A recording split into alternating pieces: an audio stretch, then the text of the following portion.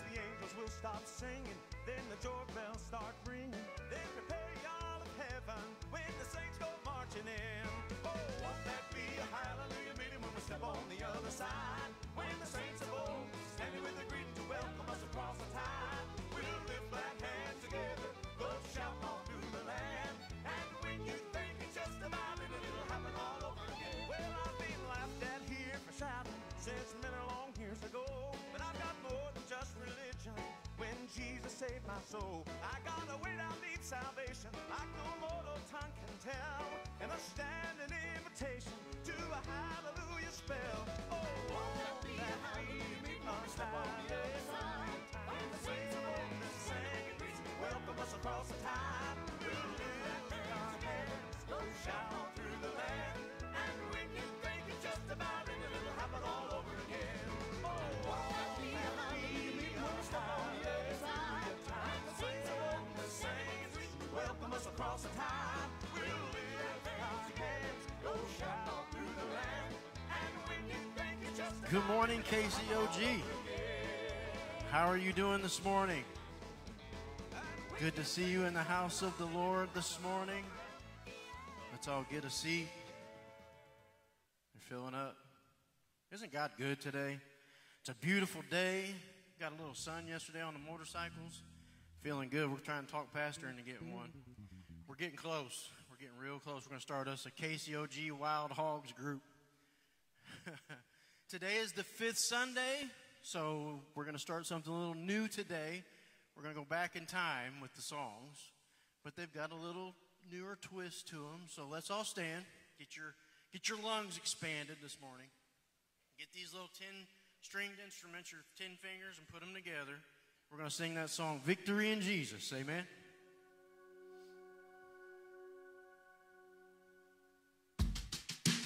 I know how much you love country music, Pastor. This is just for you.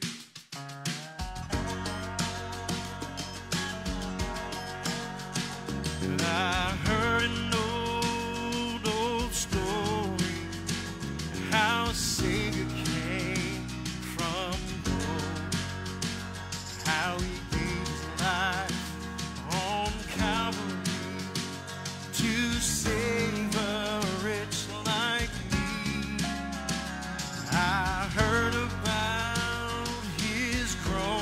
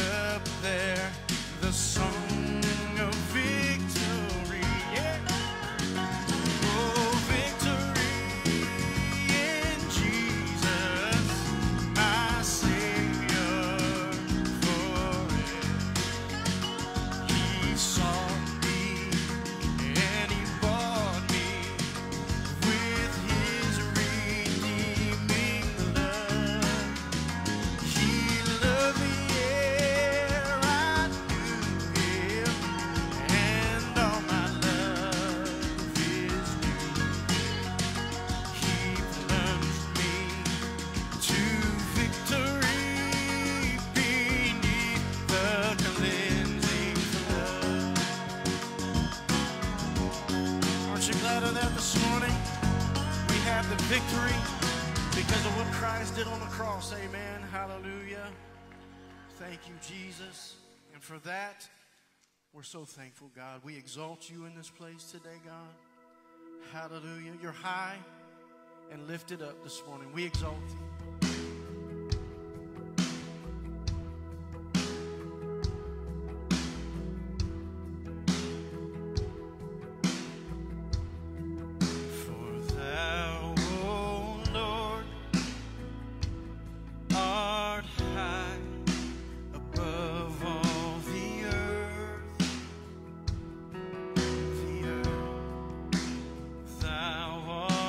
Exalted far above all gods, for thou, O Lord, art high above all the earth. Thou art exalted far above all gods. Come on and sing. We exalt thee. We exalt thee. We exalt thee.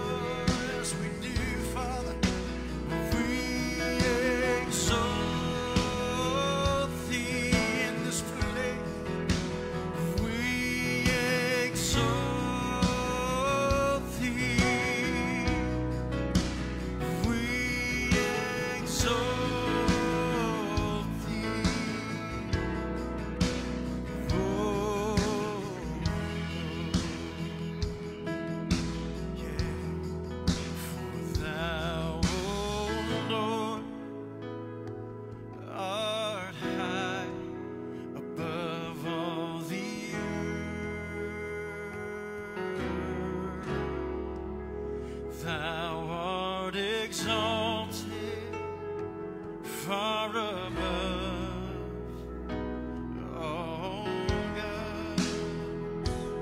Yes, you are. And we exalt. Come on, church, sing it to them now.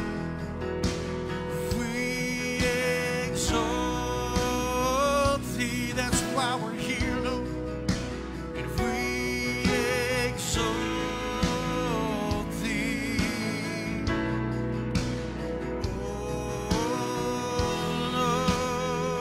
Lord, lift your hands in this place and exalt. We exalt thee. We exalt thee.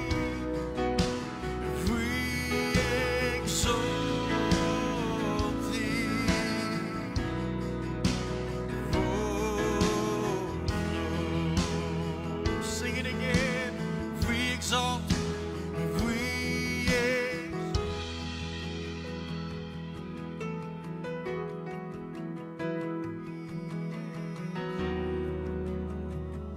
You're sounding good this morning.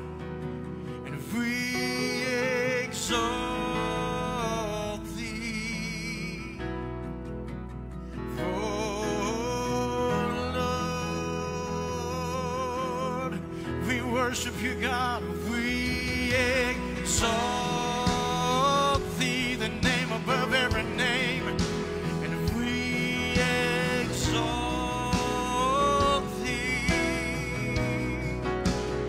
We exalt thee. Oh, hallelujah. Give him a hand clap of praise this morning in this place. We exalt you today, Father. You are high and lifted up. There is no one above you, God. Hallelujah. We thank you, Jesus. We thank you for who you are. You're so worthy of all our praise today, Jesus. And we love you, Father God. Hallelujah. Thank you, Jesus. We thank you, Jesus. You're worthy of all our praise. Hallelujah. Hallelujah. Thank you, Jesus. Praise your name in this place, Father. You're great. When something's great in your life, don't you get a little excited? Is he great this morning? Can we just worship him like he is actually great in this place? Thank you, Jesus.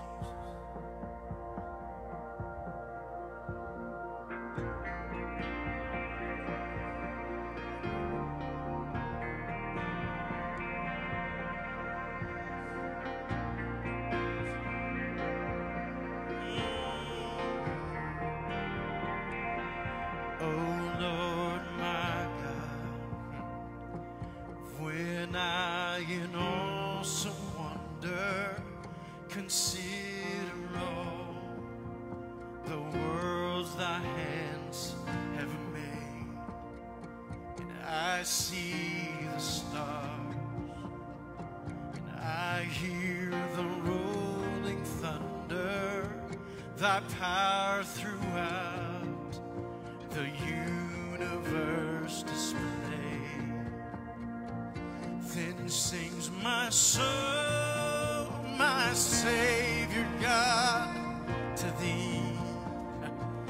How great thou art, how great thou art.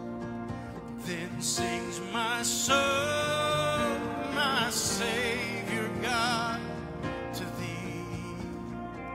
How great thou art, how great thou art, yeah. And when I think that God his Son not sparing sent him to die, I scarce can take it in, that on the cross my burden gladly bearing, he bled and died to take away my sin. Then sings my soul, my Savior God, to thee. How great thou art, how great thou art. Then sings my soul, my Savior God, to thee.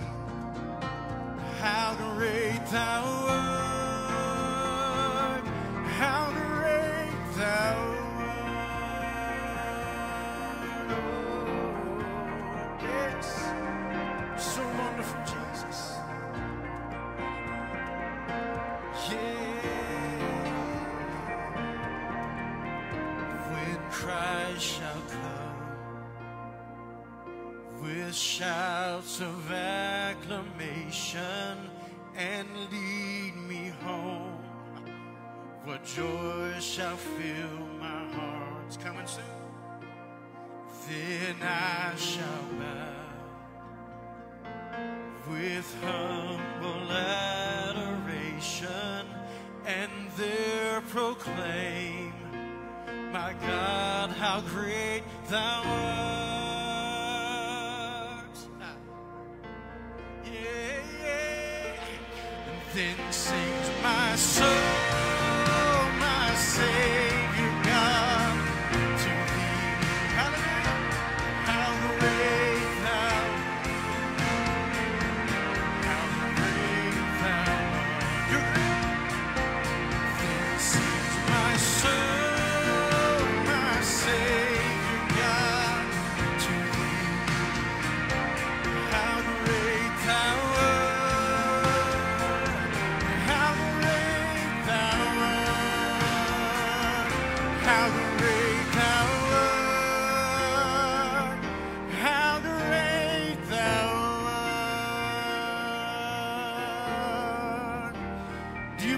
This morning, Hallelujah, you're great. Hallelujah. And greatly to be praised in this place, Hallelujah. Jesus. Hallelujah. We serve a great, great, great God.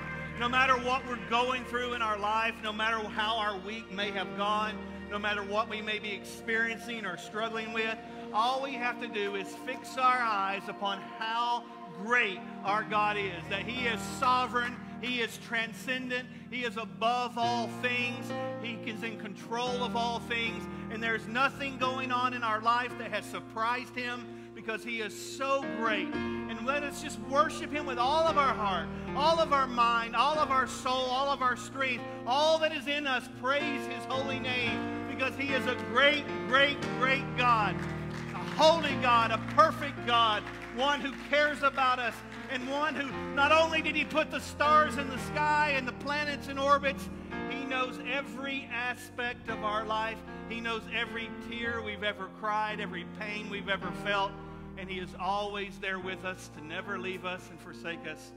He is a great God. Hallelujah. Hallelujah. You may be seated.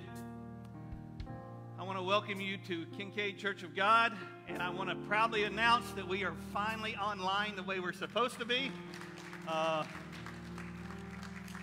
We got the cameras set up yesterday, and I encourage you again to look at our Facebook page, because some of you never do, and to like it, comment it, and share it. Again, this is not just to glorify ourselves.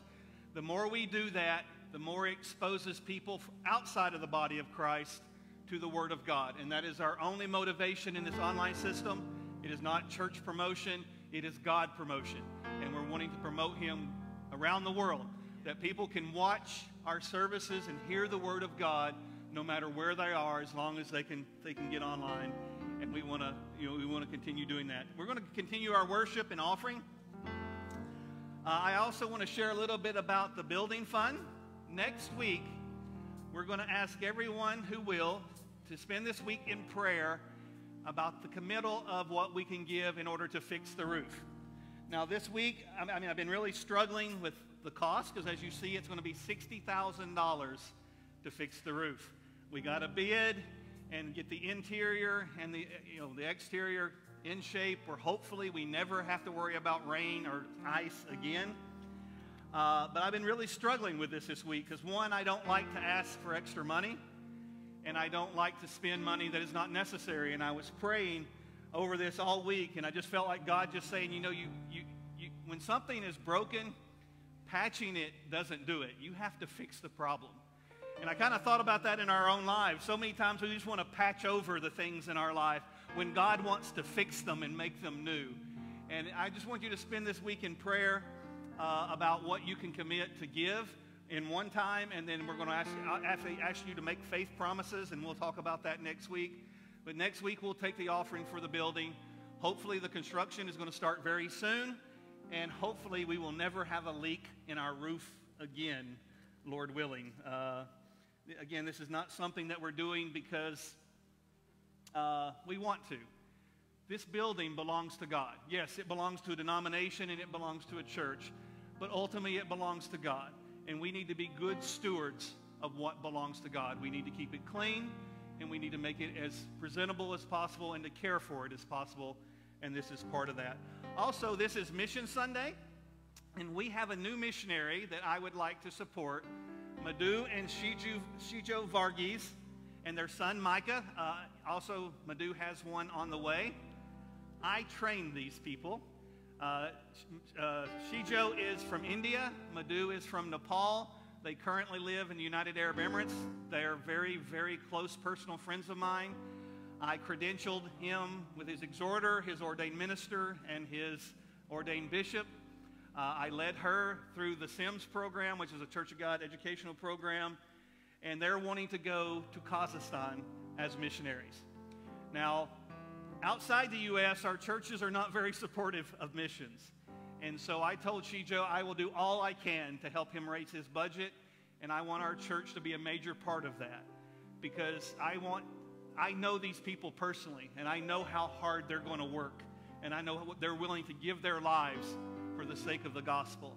And even though they're a young family, they're willing to even put their children in risk in order to promote the gospel of Jesus Christ in the world. So at the end of the service, The ushers will be standing at the back with buckets, and we're going to commit our first offering to them. It won't be the last, I promise you, because I want us to support them on a monthly basis and help them build their account. And hopefully one day they'll be able to stand in this pulpit and share the gospel. With visas and stuff, it can kind of be difficult, but I want to bring them in and hopefully be able to share their heart with us.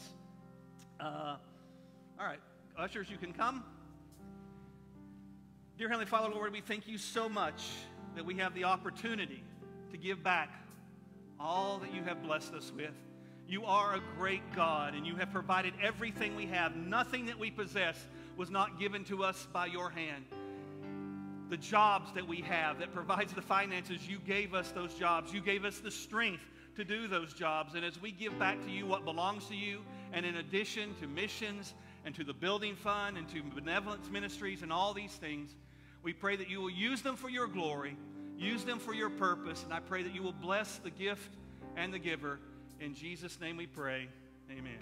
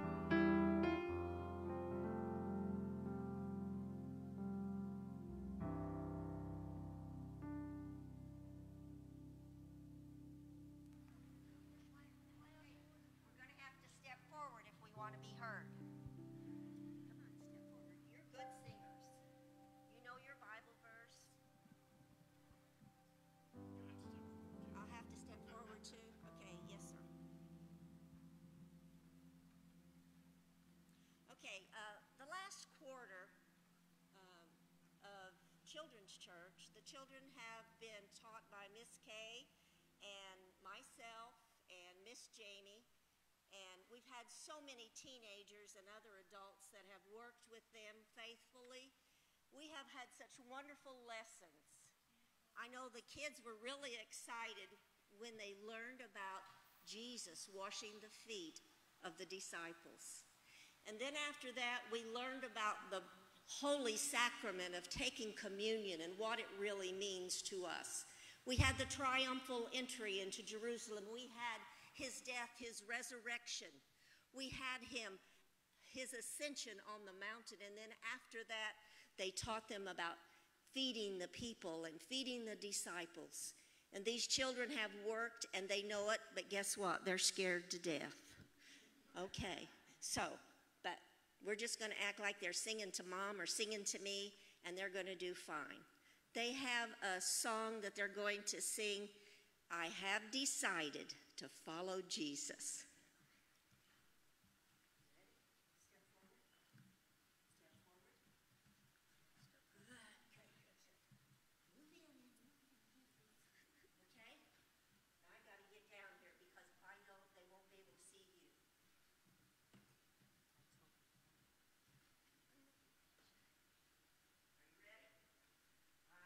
Decided to follow Jesus. I have decided.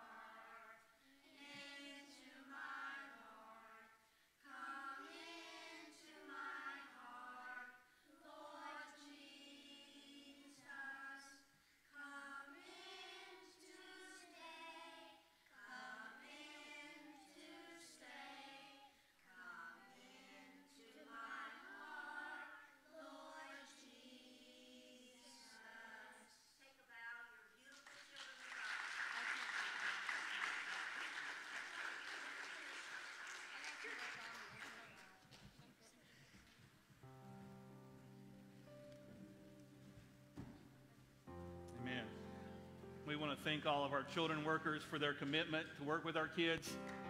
You know, sometimes we think that's just so they won't disturb the service. It's not. When I got saved at 21 years old, I remember almost every Sunday school lesson I ever had as a child. We didn't have children's church when I was a kid, but we had Sunday school. And I remember so many of those lessons, and I know that seed was planted in my heart at such a young age, and that's what brought the harvest as I was older. Today is Graduate Sunday, in which we want to celebrate our graduates. Now, I do apologize. Carrie and I forgot completely that this was Memorial Day weekend. We forgot that when we planned the men's meeting and the women's meeting. We've been out of America for a long time. We didn't have Memorial Day where we live. It'll take 2 or 3 years before we start remembering all these holidays exist. But we're going to celebrate our graduates today. We have I think 7 graduates, and we have a gift for each one. And I'm asking the department heads for each ministry to present these gifts and to call out the names. So I'd like to call Dave and Jane, who are over our youth ministry. And after them, Sister Lisa will come to present to the children.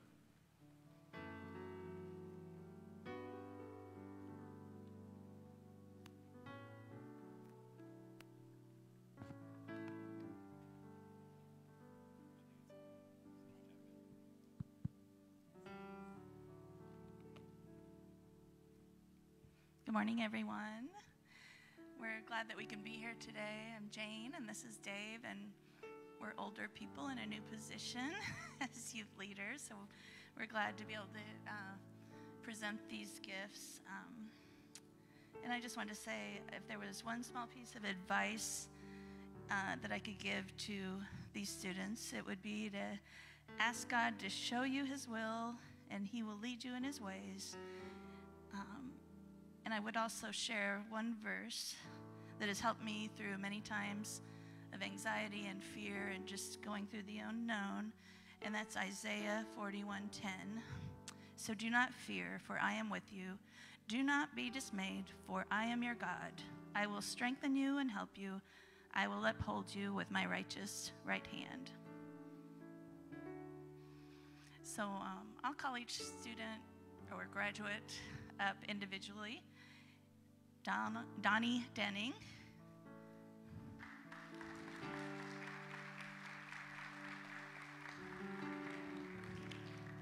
He's the son of Lisa and Donald Denning.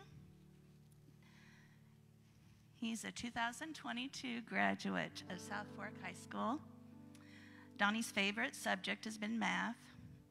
He is a class officer, treasurer, and volunteer firefighter. He plans to become a welder and work at Caterpillar. His advice for the younger students is, if you have the opportunity to take college courses while in high school, do it. It allows for a good head start in any career path. And he shared a favorite memory at KCOG, and that is working with his mom in children's church. He says it was entertaining and a good time. So congratulations, Donnie. We're going to have you stay up here, if you would, please. The next student we would like to bring up is Miley Austin.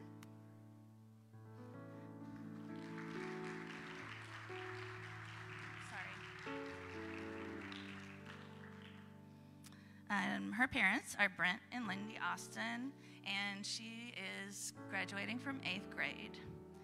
Her favorite subject is math. She participated in volleyball at Athens Junior High.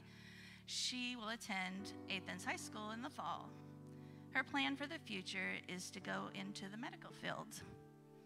She advises younger students to enjoy life. Her favorite memory at Kincaid Church of God so far has been hanging out with Lily and Rayleigh. So congratulations. See you, Miley.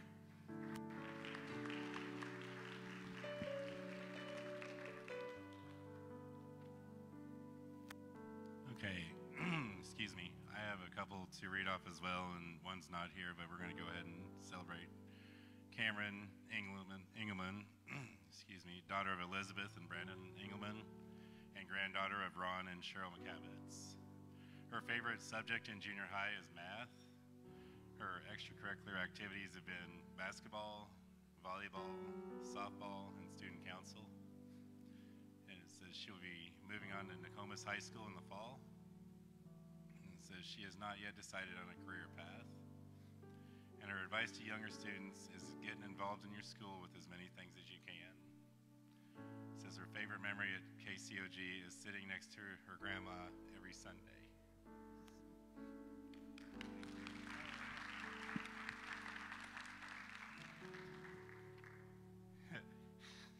Since I'm not a crier, this will be easy. Next one is Rayleigh Aller.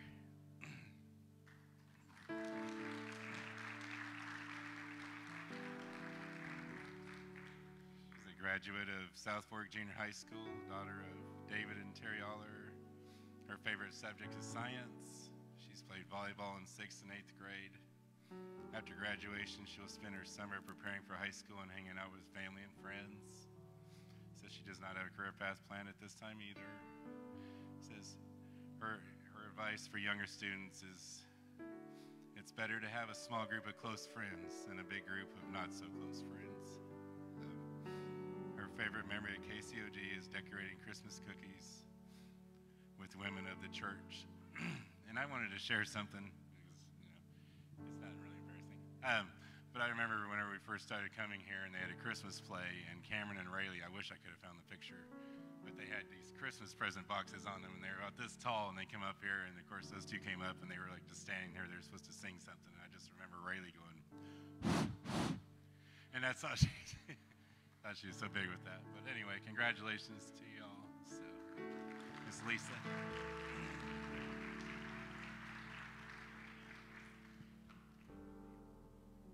Wow, this is an awesome opportunity. I watch over the kindergarten, preschool children through K through 5th grade, and then they move on.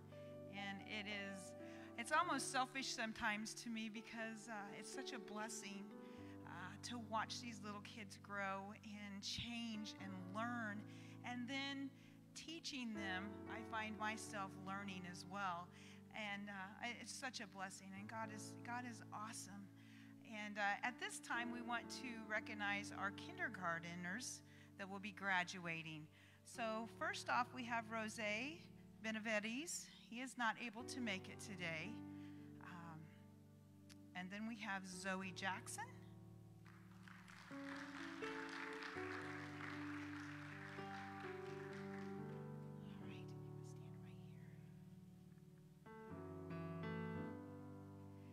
And we have Shay Rodden.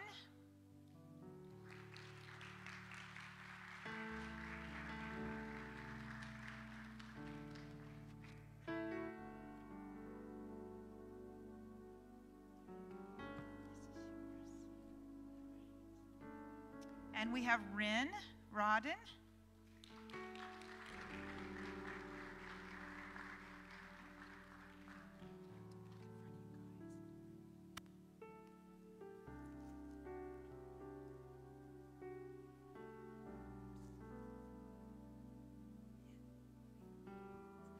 And our last is Jonathan White.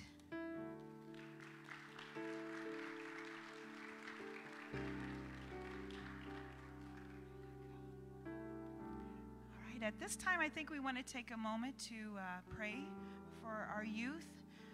These youngsters here, kindergartners, one day will blink and they'll be seniors and 8th graders and growing in Christ. And it is great to have a family and look at all of you and know that you guys encourage these youngsters and they watch you and they're growing, and we pray for them, and it's so exciting to know and watch them as they go in their next step and their next journey. And guys, always remember, God is with you. Just call upon his name. He is with you. Our children and our teens, they face things in their life that most of us didn't grow up in school facing. At a kind of a unique time for our nation. But God is able to protect them all. No matter what kind of darkness they have to walk through, God can allow them to be light and to be salt. And let's pray that they will be just that. They'll be light and salt wherever God sends them, and that they'll be protected in mind, body, soul, and spirit, and that God's hand will be on them and He will use them for His glory. Please point your hands in this direction. Let's pray for our children. Dear Heavenly Father, Lord, I thank you so much for our children and our teens. I thank you so much for those who commit to spend their time to teach them. Lord, they do face challenges, and you know each one of them, and I just pray that you will protect them, you will protect their mind, you will protect their heart, you will protect their body physically, you will keep them safe and healthy, and you also help them, these seeds that have been planted by these people who pour their life into them Sunday and Wednesday nights, that you will allow that seed to continue to be watered and it will grow into a harvest, and that you will let them be the salt of the earth and the light of the world wherever you take them. I pray that you will order their steps, because you alone control our future. You hold our future in your hands. And I pray that you will bless them, you will provide for them, you will protect them, and help us as a church to always let them know that they are not insignificant, they are not small, they are beautiful in your sight, and they are precious to us, and may we support them and encourage them in every step they take, even when they fall down, even when they make mistakes, that we'll be there to help pick them back up and to be there for them. In Jesus' name we pray, amen and amen. God bless you.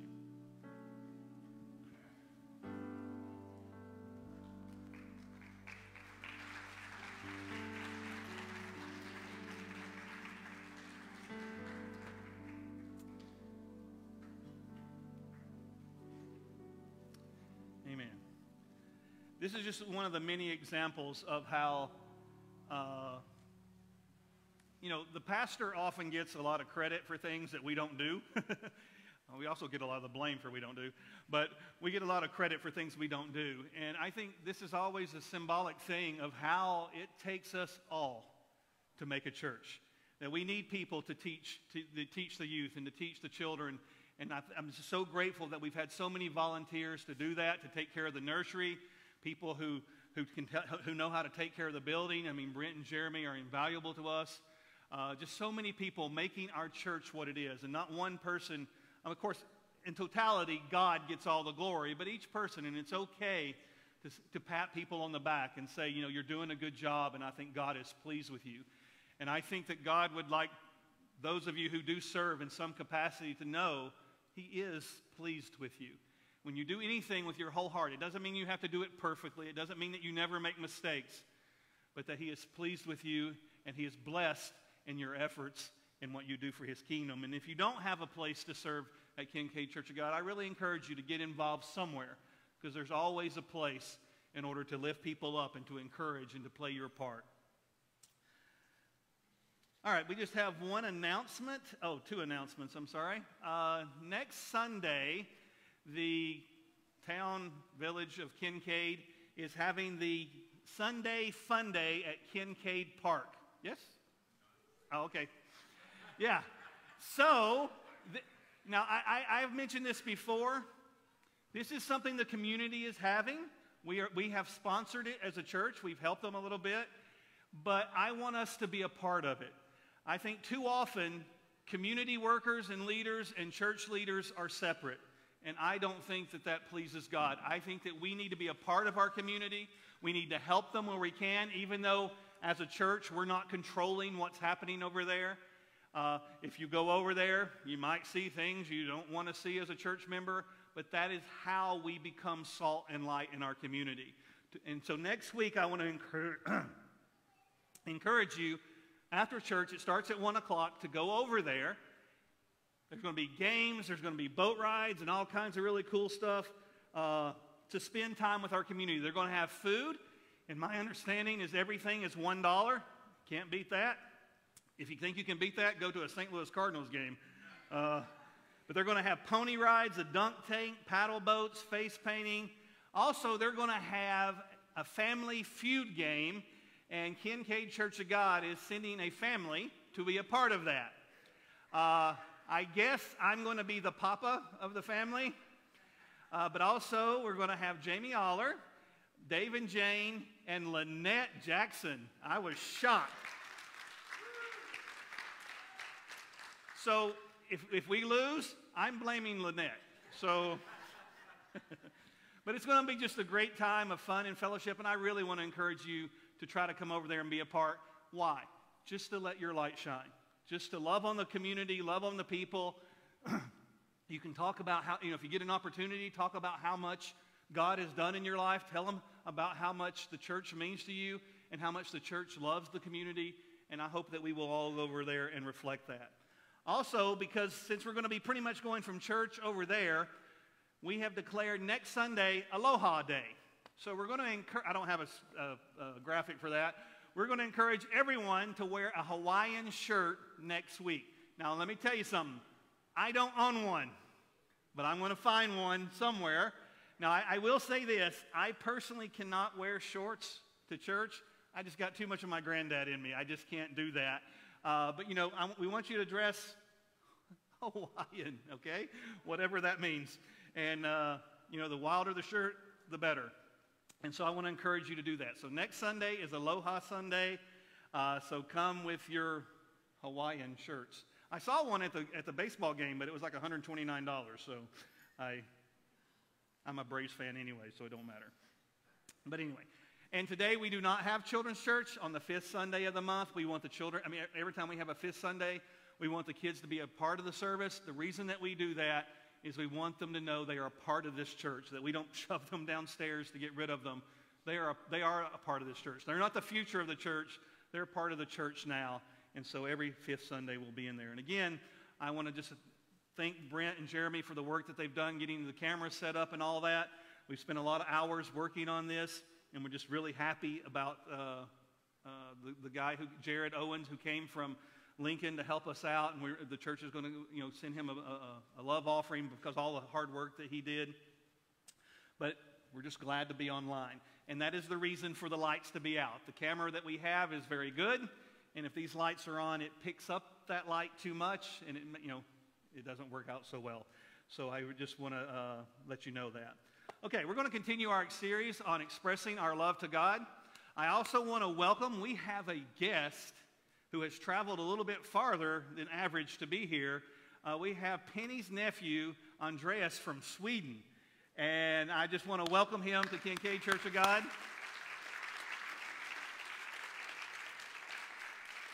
I've been a lot of places in the world. I've been to like 62 countries, but I never got to go to Sweden. I was supposed to go last year, and I came to Kincaid instead.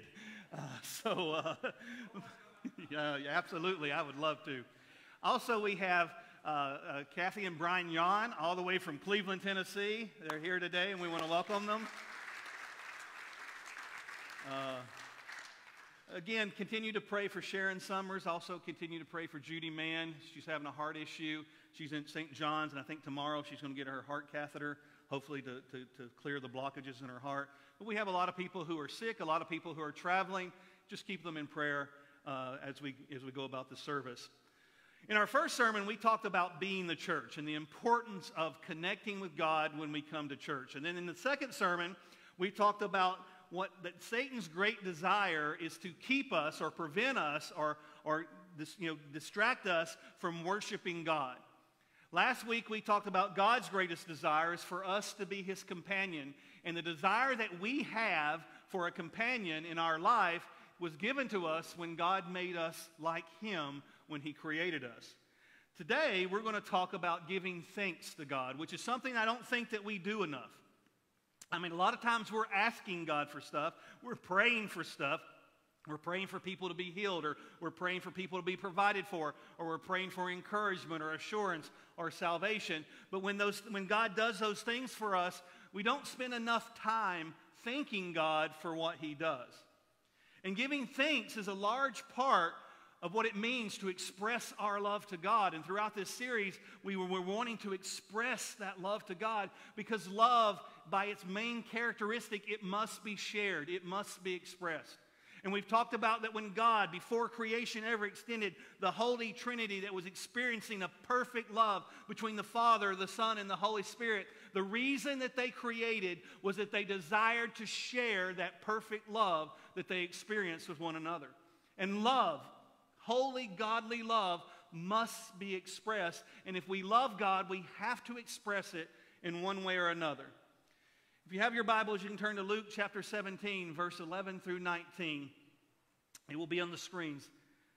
On the way to Jerusalem, Jesus was going through the region between Samaria and Galilee. As he entered a village, 10 lepers approached him. Keeping their distance, they called out, saying, "Jesus, Master, have mercy on us." When he saw them, he said to them, "Go and show yourself to the priest." As they went, they were made clean. Then one of them, when he saw that he was healed, turned back, praising God with a loud voice. He prostrated himself at Jesus' feet and thanked him, and he was a Samaritan. Then Jesus asked, "Were not 10 made clean? But the other 9, where are they? Was none of them found to return and give praise to God except this foreigner?" Then he said to him, "Get up and go on your way. Your faith has made you well." Now, when you look at this text, when it says "made you well," if you look at the Greek word that's used there, it is the exact same Greek word that is often translated saved. So he could be saying your faith has saved you. And kind of the remarkable thing about this story is the one that returned was a Samaritan, which this implies that the other 9 that were healed who did not come back to thank God were Jews. And if you know your Bible history very well, you know that there was a lot of animosity between the Jews and the Samaritans. Basically, they hated one another. And Jesus pointing this out, that it was the Samaritan, it was the foreigner, it was the one who was not part of the people of God who came back and thanked Jesus for what he had done. And we need to be people who want to express our love to God, because when we express our love to God, that is worship.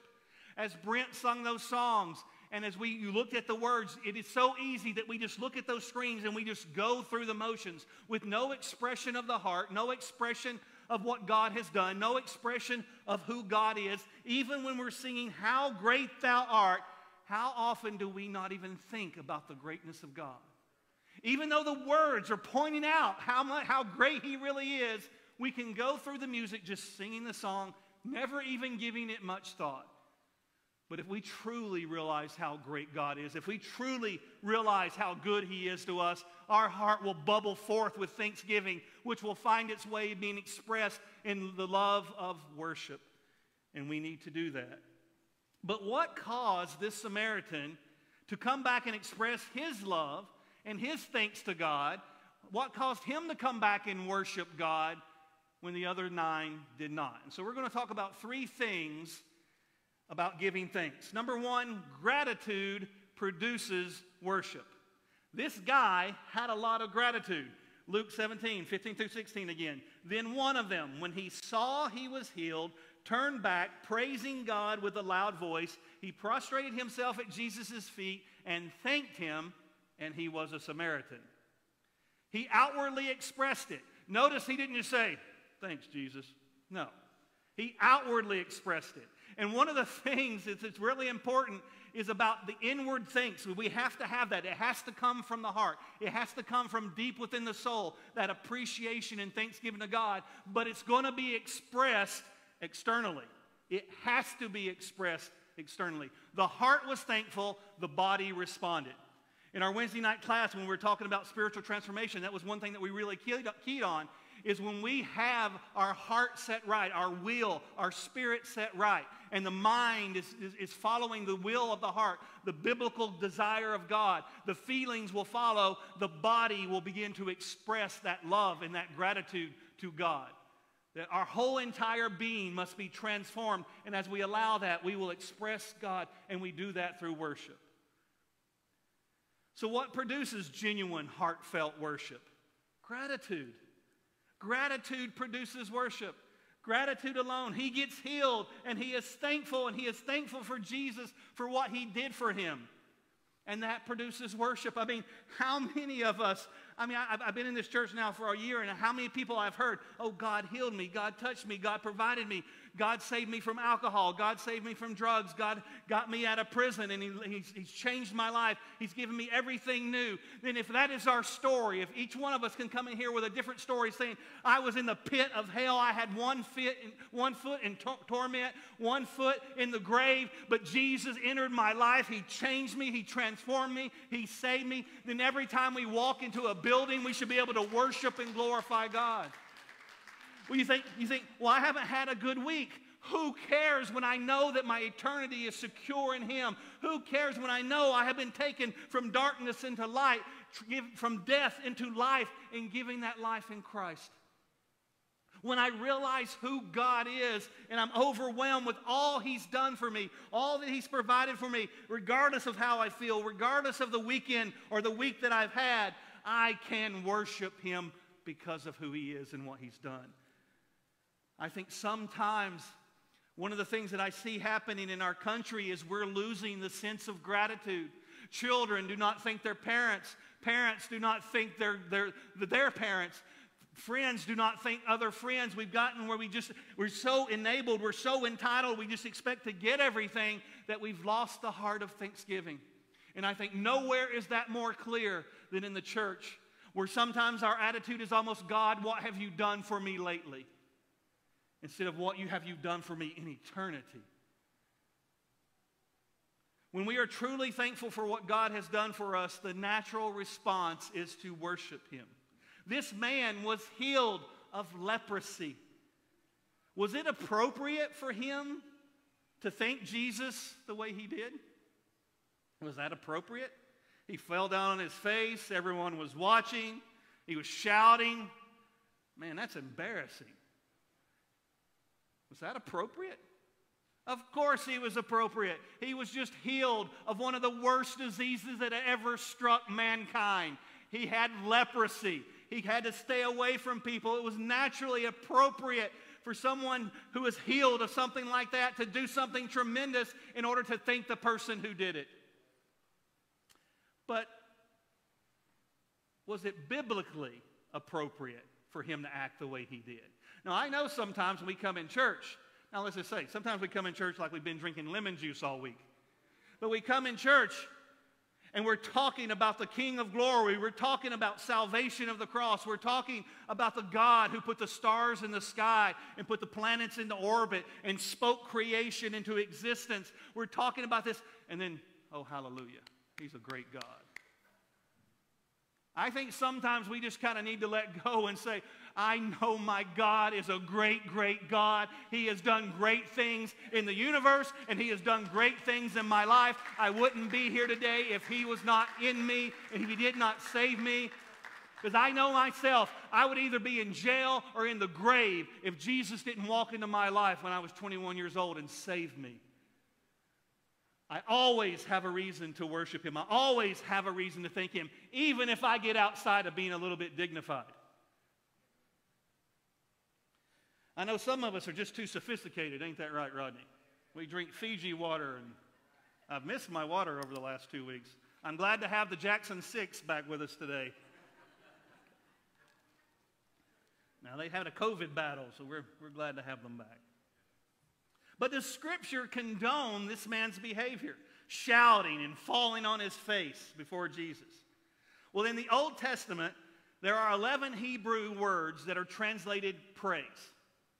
7 are used the most common, and I'm going to tell you those. You're like, why do you want to do this? Because it has a point, and I hope you can see that well. And I hope I don't brutalize the pronunciation. Todah, which means a thanksgiving choir. Barak means to kneel in thanksgiving. Tehillah means to sing a song of thanksgiving. Halal means to give thanks by being clamorously foolish. Dave, you ever been a little clamorously foolish? Yeah. Yada, and I don't mean just, outside of church. Yeah. Yada means to give thanks with extended hands. Is raising our hands biblical? Absolutely. Zamar means to give thanks with a musical instrument. Shabach means to give thanks with a loud tone, often translated shout in the Old Testament. Notice how each one of these words translated are connected to giving thanks. 7 of the 11 words used for praise in the Old Testament refer to giving thanks. But also notice, it is biblical to shout. It is biblical to raise our hands. It is biblical to kneel. It is biblical to sing. It is biblical to use a musical instrument. It is biblical. Even at times it might seem a little foolish. Now, I'll be honest. I'm not much of a shouter. I mean, okay, ever since I've come here, you people have done something weird to me when I arrived. I don't know if it's the horseshoe thing or what. but I got a little bit more emotional. That's never been me. But it's okay to raise your hands. It's okay if you want to say hallelujah, hallelujah, hallelujah. Holy, holy, holy is the Lord God Almighty. The whole earth is full of His glory. It's okay if you want to jump up and down. It's okay if you want to clap your hands. It's okay to praise and worship God physically, outwardly, emotionally. There's a verse in the Old Testament that actually uses 4 of these words in one verse. It's Psalms chapter 100, verse 4. It says, enter His gates with thanksgiving, using Todah, a thanksgiving choir, and His courts with praise, Tehillah, sing praises. Give thanks, Yada, extended your hands. To Him, bless, Barak, bow before His name. Now you can take this and you can actually put those things in this, and that's not taking the scripture out of context. That's not changing the word of God. It is using the words as they are directly translated. So let's look at Psalm 104, paraphrase using those words. Enter into His gates with a thanksgiving choir, corporately together worshiping God, and into His courts with singing praises. Be thankful by the extending of your hands, and bless Him by bowing before His name. It is appropriate to express God outwardly. Now, I'll say this. It doesn't mean we have to do it all the same way. I grew up in the Pentecostal church. For a while, my brother was a Baptist preacher, and people always talked about me and him got our denominations mixed up because I wasn't very emotional, and my brother, you met him. He is kind of emotional. And so, it's a thing that I was always kind of almost condemned because I wasn't so outwardly emotional, or I wasn't a shouter when I preached, or those kind of things. We don't all have to be the same. God did not create a group of robots. It's not like when suddenly you become Pentecostal, you become emotionally weird, okay? I remember the first time me and Carrie were on a date when we were at Lee, and we attended a revival at South Cleveland, and I was standing there, hallelujah, my little worship way, because usually if I get really deep into worship, I get really quiet, because I just kind of reflect on the goodness of God. And all of a sudden, Carrie starts shouting. I mean, shouting like an Indian going crazy. I mean, shouting. And I thought, well, this is the last time I'm going to go out with her. And I think it was the last time I took her to a revival. But it's okay. But we all have to be the same. You express God, but make sure that somehow, some way, you express your worship to God. It may be the clapping of your hands. It may be raising them. It may be tears streaming down your face. It might be with a shout, but express that love to God. I don't want everyone to act the same way, but I do want everyone to show God how much we love Him, individually and corporately. We all have different gifts. We all have different personalities, and every person does not express their love in the same way, but every person has a way to express love, and we should do that to God. Many people don't know how to express their love to God in a biblical way because too many people grew up in dysfunctional families. And that's just a tragedy of living in a sinful world. Maybe they lived in a family that didn't express their love to one another. And so expressing their love to another person, even expressing their love to God, is hard for them. It's something that they have to help, God has to help them with. Maybe in their family, no one ever said thank you. No one ever showed appreciation for what was done. And so sometimes we have to realize that we come from a sinful family, a sinful culture, a sinful personality, and that we have to allow God to bring us out of that. We can't just say, well, that's the way I am, and that's the way it is. No, we have to be transformed by the power of the Holy Spirit into who God wants us to be, not what our families maybe have led us to be. But many people grew up in a family that didn't express love, and that is a sad reality in this world. Many children never heard their parents say, I love you. Many children never grew up having a hug from their mother or their father. I've heard many people say that they never saw their parents show love for one another. That's not cultural, that's sinful. When a husband and a wife joined together by Almighty God does not somehow, some way express their love for one another, that's not a cultural concept, that's a sinful concept. Some people have never been hugged or shown affection That's not cultural. That is a basic human need. They have proven that if a baby, when it's born, if it does not often receive touch, it will not develop mentally or even physically the way it is supposed to. That touch is very important in mental and physical development of a child. But many people grow up and not have that. And while you may have come from a family like that, you are not in a family like that anymore, because you have been born into a new family, and God is your Father, and God will express His love to you. God will show you His appreciation. There is no greater expression of love than that cross which is behind me. And as we've quoted this many times, He has proven and expressed His love for us, in that while we were still sinners, He died for us. You might have come from a very, very bad family, but now that you're in the body of Christ, you are in a good family with a good Father. Now, sometimes your brothers and sisters might rub you the wrong way, but your Father will never do that. Your Father will not condemn you. Your Father will not make you feel guilty or ashamed. Your Father will love you. Now, He will convict you. He will correct you, but He does it because He loves you, because He wants to make you who He knows you need to be the best version of yourself. God's shown His love for us, and He wants us to express our love back to Him. He wants us to express our love to one another, because again, it has to be expressed.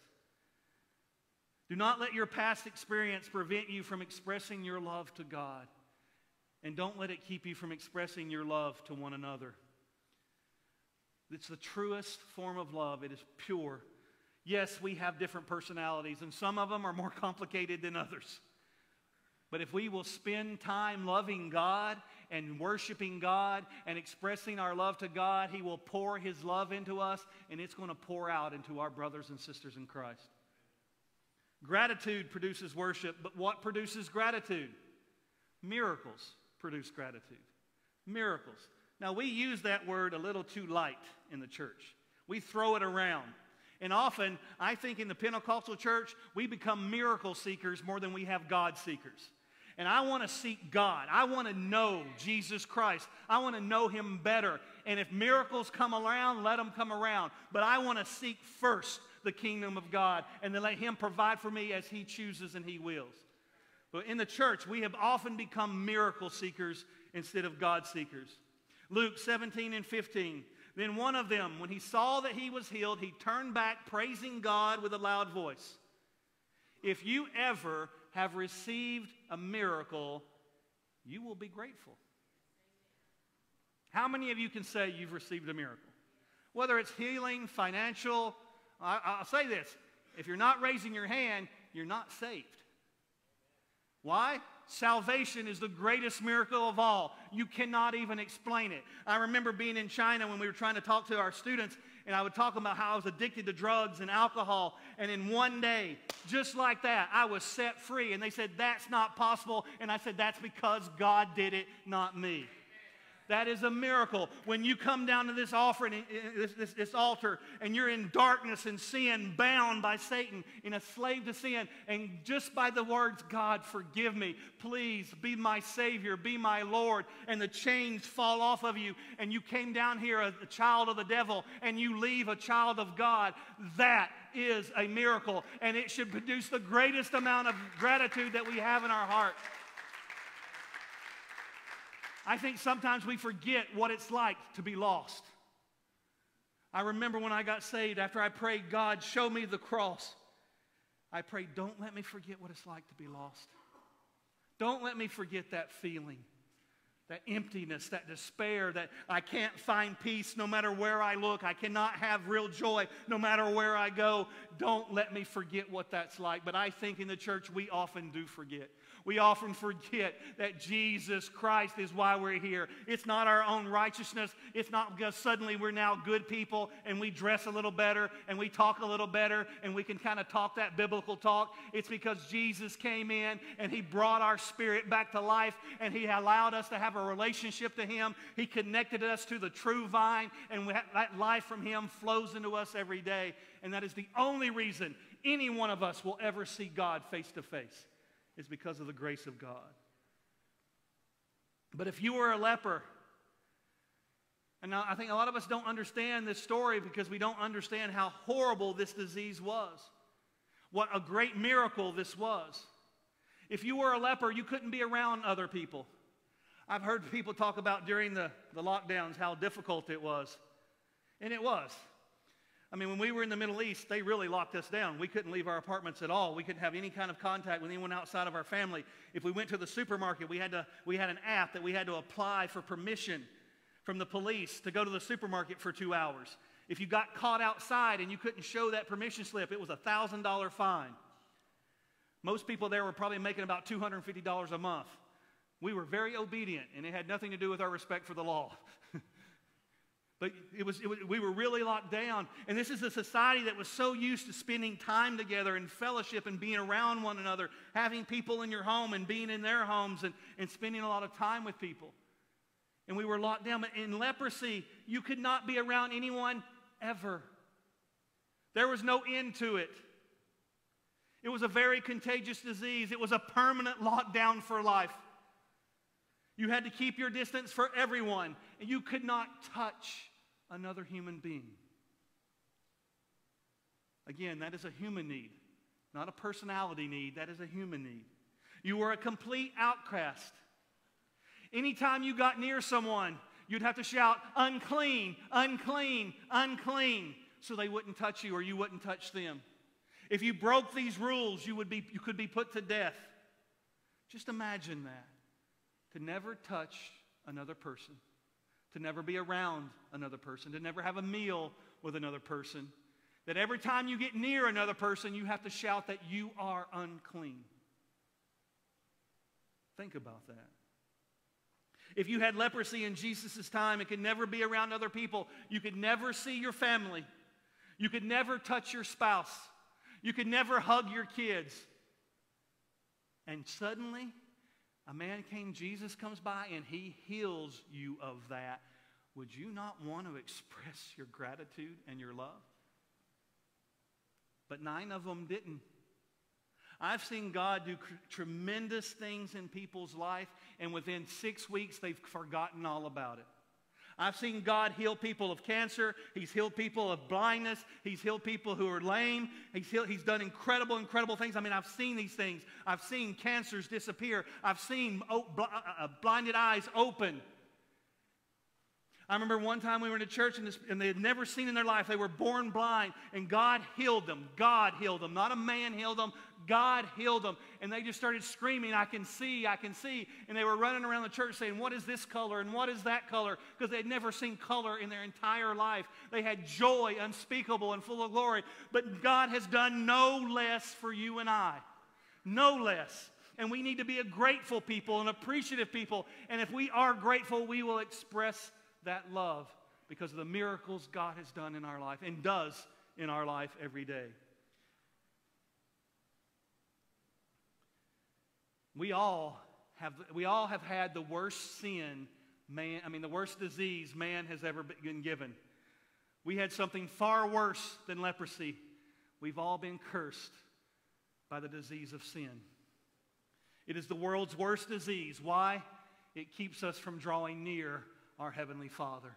It has put a distance between us and our God. It is so contagious that it has been passed down from generation to generation, starting with Adam and Eve. But Jesus, one day in each of our life, we all have a story. One day Jesus passed by. One day he wasn't too busy. One day he comes up to us wherever we are, and whether we were drowning ourselves in alcohol or running our lives with drugs or caught up in all kinds of sickness and sin and filth, and one day Jesus comes to us in that state and says, "I have a better life for you. I'm going to make you clean." We have a reason to be grateful. We have a reason to be thankful and worship. We have a reason to express our love. And it doesn't matter who sees. It doesn't matter who hears. And it doesn't matter what anybody thinks. I've seen people worship. I watch people. Are they raising their hands yet? Then I'll raise my hand. Are they clapping? Then I'll clap. Are they shouting? Well, I won't do that, but I'll just pretend like I don't hear it. You know, one of the funny things about cameras in a church, I remember in our church in the UAE, I used to get so tickled because the pastors all sat in the front in a church in the Middle East. And, you know, as the camera would go across the crowd, it was like the wave at the ball game. Everybody would put their hands up because suddenly they were on camera. They were going to get spiritual for that one moment. But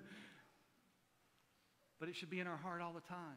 Now again, we don't all have to express our love the same way, but it has to be expressed. And it shouldn't matter what the person beside you is doing. I know what God has done in my life.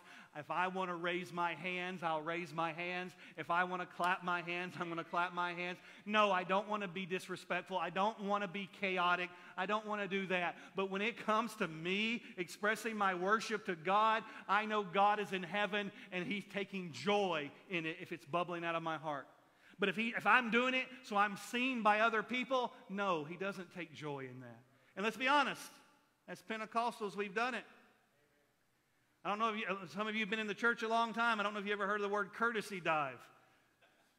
If you haven't, you can ask me later because I don't want to go into it. If you've been in the Church of God very long, you've heard that term. But it's appropriate to show our gratitude. It's appropriate to worship the one who saved us from our sin. But you say, Pastor, that was a long time ago. Jesus saved you 30 years ago. What if you were walking through Walmart and you saw Jesus?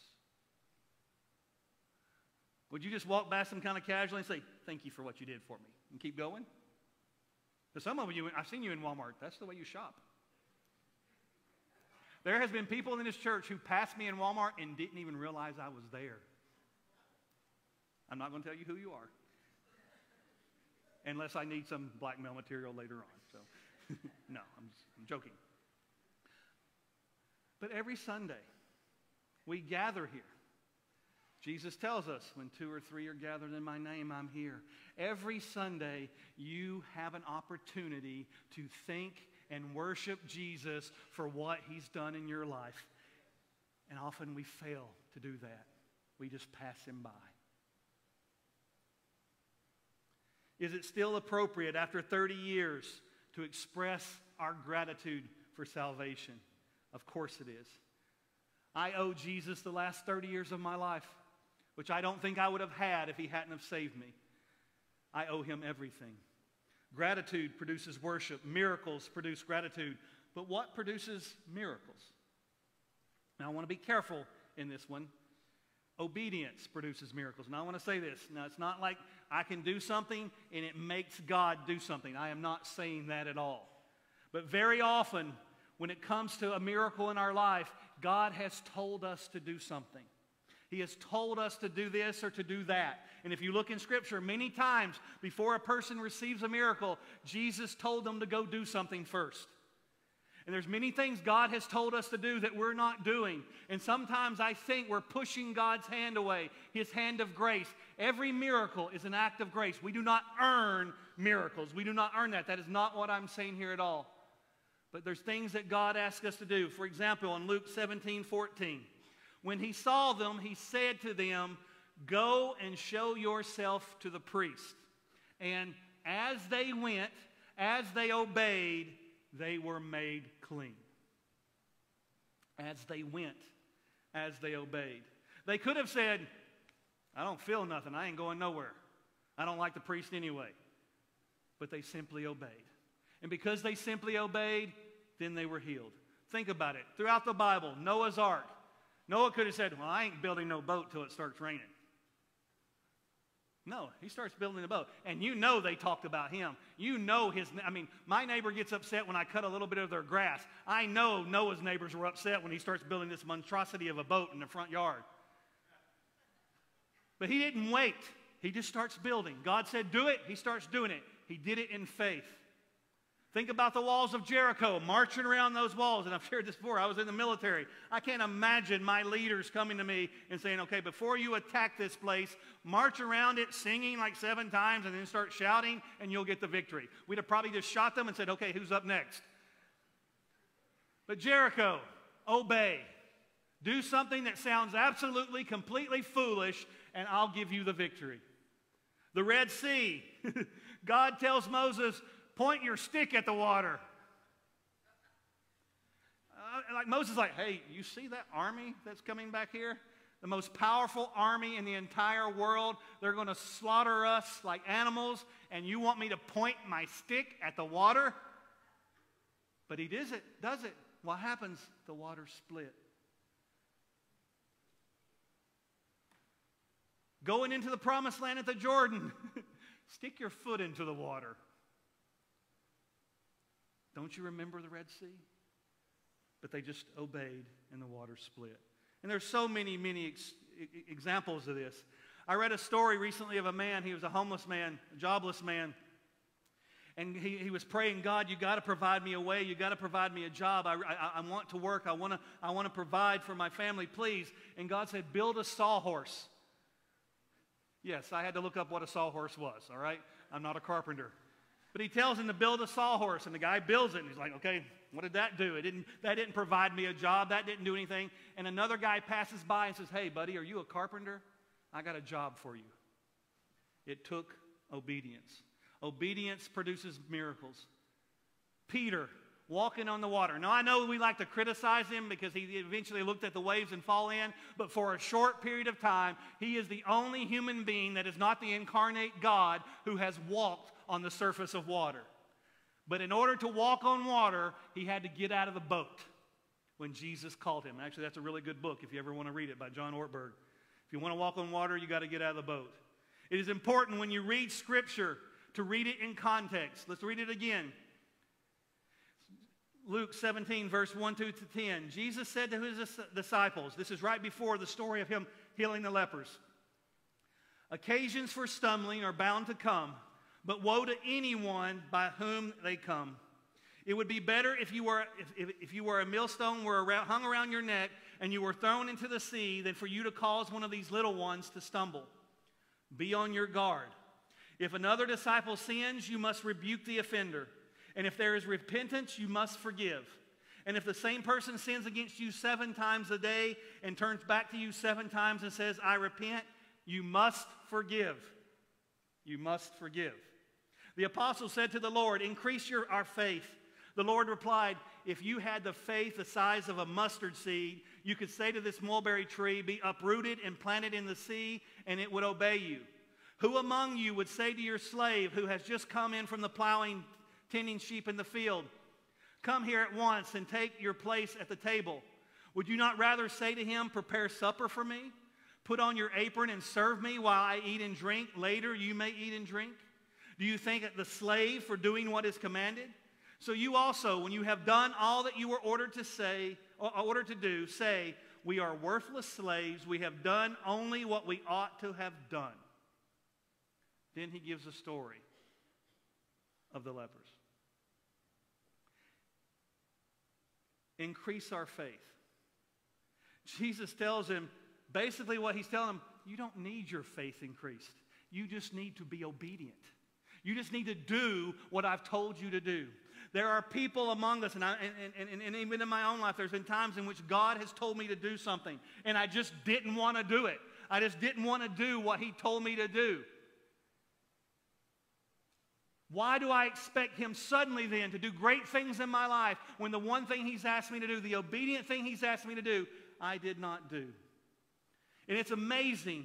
It is amazing when God asks you to do something and you take that first step, the miracles that begin to happen in your life, the doors that begin to open, the mountains that begin to move. I remember so clearly when God told me to come to Illinois. I said, you're nuts.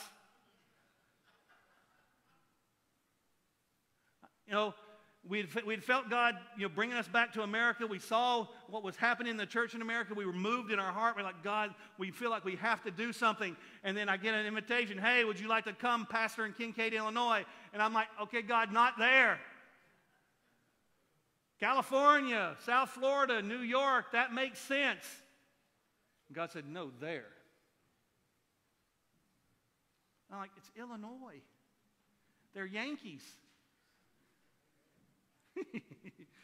Y'all don't think that's funny. In the South, that really works. And then I said, okay, God, I don't understand why. I'll go. And as soon as I go, boom, boom, boom, doors begin to open. The Church of God pays for the furniture and the parsonage, and my wife a car. And Brother Brian can tell you, Church of God don't pay for nothing.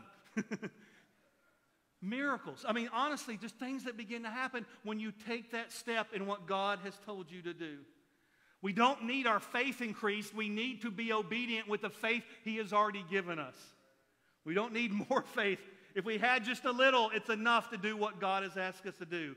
Jesus, He's our friend, but He's also our Lord and our Savior, has commanded us to do something, has asked and told us to do something. We need to do it. When the lepers come, He shows the disciples what happens when you obey. He tells them to go, show themselves to the priest, and as they are going, they are healed. They went, they obeyed, the miracle came. Many problems come in our life when we're not obedient to God. Many of our problems go away when we become obedient to God. This is true in our finances, it's true in our marriages, it's true in our family, and it is certainly true in God's church. Almost all of the problems in the church today are because of disobedience. Almost all of them. And many times we do not express our love to God because we're ungrateful for the things He's done. Sometimes maybe we don't show our love to God because we are angry at Him. Has anybody ever been angry at God? Not many hands go up. You're lying. It's okay, I'll give you a chance to repent in a few minutes. I have. Recently. When I had to leave China, when God asked me to leave China, I was so mad at God. I was so mad. I loved that place so much. God had given us so much love for the people. The ministry was going great. 20 to 30,000 people were coming to Christ in China at that time every single day. It's the greatest revival had ever been seen. I'm right in the middle of it, and God says, go somewhere else. And I didn't want to go, and I was angry. Late last year, I was angry with God that He took me away from a people that I loved. It's okay to express our anger and our frustration with God. He's big enough that He can handle it. But I'm grateful for what He's done. But sometimes we get angry for what He's not done. And we can't do that. We have to realize who He is and that He always has our best in mind. If we would simply obey, it might not be the way we want, but we will see miracles in our life.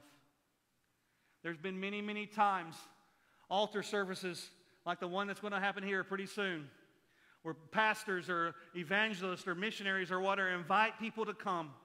And you think, well, there's nothing special about this place. And you're right.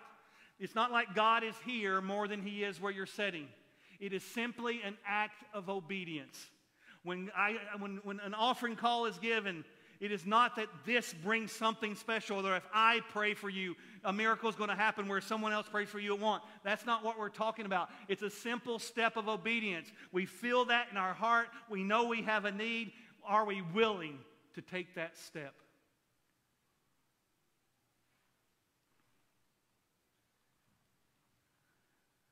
And we forget about what He has done for us. Do you thank God for the food you eat? Now, I want you to think about it. Don't say it out loud. This is a rhetorical question. Do you thank God every time you eat? Or do you take it for granted that you have food? Or do you just assume, I paid for this food, I don't have to thank Him for it? Now, I've shared this story about my Chinese grandmother before here, and I know some of you remember it because you don't like to talk to me before you were going to eat. But I'm going to share it for those maybe who weren't here before. Carrie and I were in China for 5 years. It's a beautiful time in our life. It was our first missionary assignment. We went as English teachers, which was funny considering I'm from Alabama. But if you meet some of my students, they do have southern accents, all right? But we had this woman. We called her our Chinese grandmother. She wasn't our grandmother. She was an 80-year-old Chinese woman. She had suffered so much in her life. She lived in a room that was 6 feet by 6 feet. She's the poorest woman I've ever met in my life. She only made about $5 a month, which even in China at that time was not anything. Her family had completely forsaken her, had nothing to do with her because she became a Christian.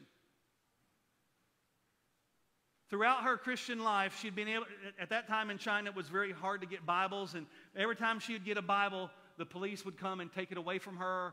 One time they actually burned it in front of her. One time they actually urinated on it in front of her. They beat her so many times. She had scars all over her body where she was beaten because of her faith. But I have never met a more dedicated Christian in my life than this woman.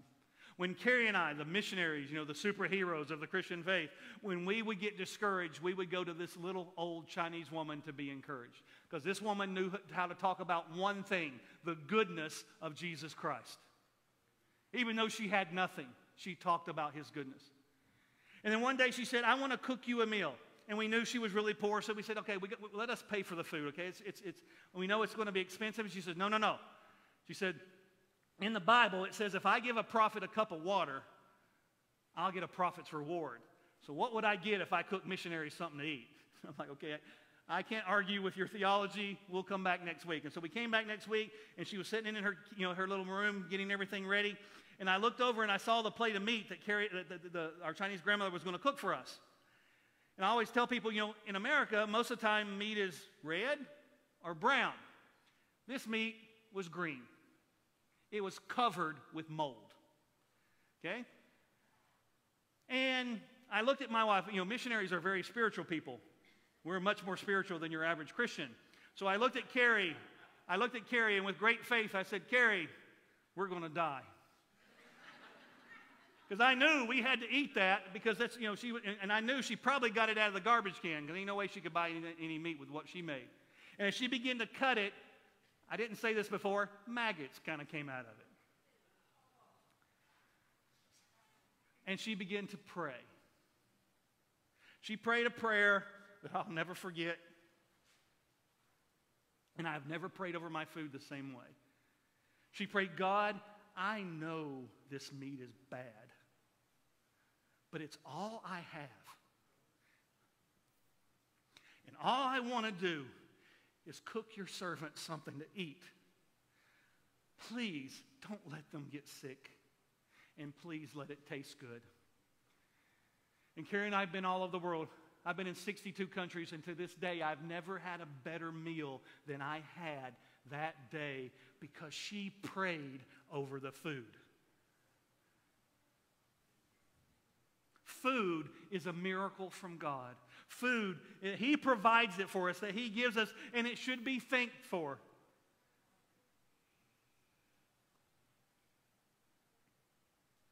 What is God asking you today to obey? What is He asking you to do? I guarantee you, every person in this room, God has told you to do something. It might be to come down to this altar and give your life to Him. It might be to give something to someone, to encourage someone, to pray for someone, to go to this person and share your faith or that person, to speak to this family member or that family member. What is God asking you to do today? If we obey, miracles will follow. When miracle comes, gratitude will be present. And where gratitude exists, worship ignites. So what is God saying to you today? I'd like for you to stand up, bow your head, close your eyes. It is just 12 o'clock. Are we going to put God on a clock? Or are we going to allow Him to change lives? Maybe your own. Maybe you're here today and you don't know the Lord Jesus Christ as your Savior. You've never given your life to Him.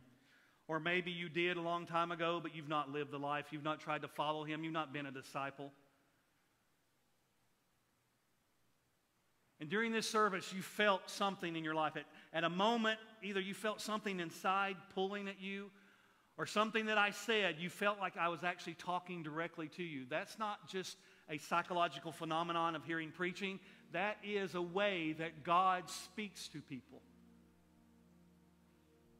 And if you felt that during this service, if you felt God pulling at your heart and you know you are not in Christ or you have strayed away from Him, then I'm going to open these altars and I'm going to ask you to take that step of obedience, step out and come forward and give your life to Christ. You say, well, what do I do when I get up there? All you got to do is say, God, I'm sorry.